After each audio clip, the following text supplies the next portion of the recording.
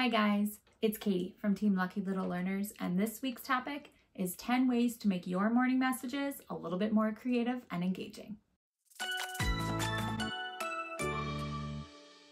Our first tip is to use Google Slides. Take a look at what this teacher did. She has a pictorial process showing them what they need to get done. Another way to do that is to simply list things in order. Also, when it comes time to meet with the class, you can project a greeting and a question each day. This gets discussion going each morning and starts your day off positive. I'm going to show you how I create my daily slide. I like to put the date up and a little greeting, maybe an announcement about what's to happen during the day. I also list the steps of what they should get done while they arrive in the classroom. This keeps my classroom productive and peaceful, not chaotic. I also put up pictures of the tools and the resources they'll be using.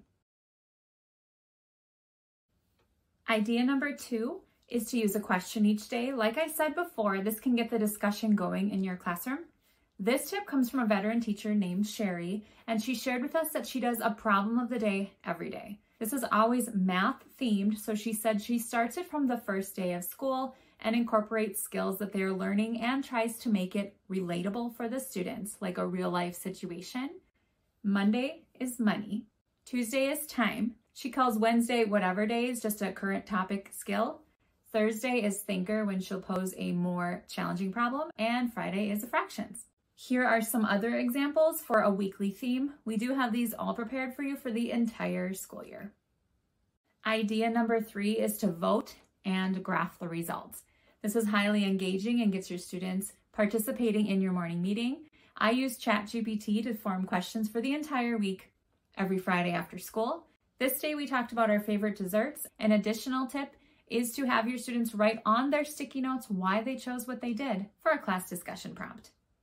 You can also extend the learning by making bar graphs or pictographs. Idea number 4 is to use a poem each day or each week and reread the poem for fluency. If you use a decodable poem, it is great phonics practice as well. I like to project a poem like the one shown and look for our weekly sound of the week, highlighting or circling it right up on the smartboard.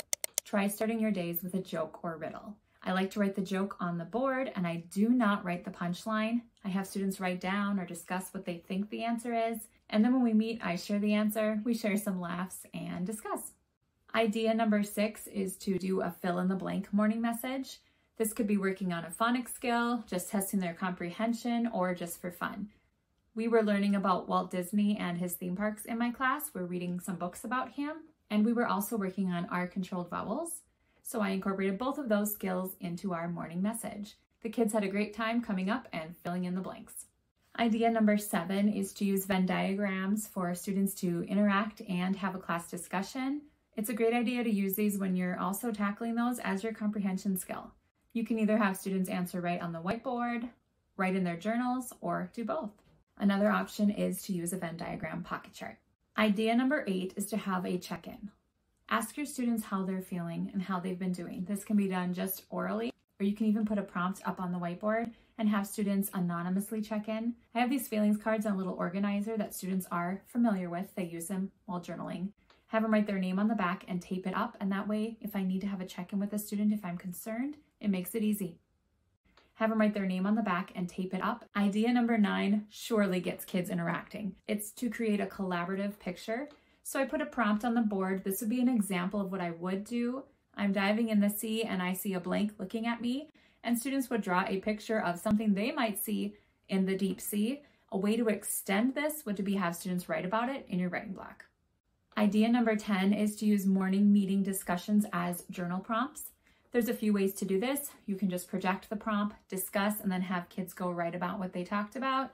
You can project it and have the students write about it in their notebook, then bring their notebooks up to morning meeting to share, or you can have students glue the prompt right into a notebook and write about it.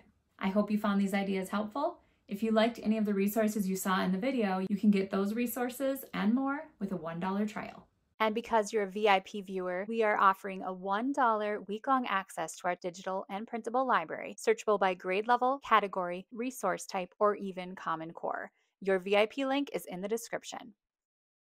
Check out these 2 videos and be sure to hit subscribe to never miss any teaching tips and tricks.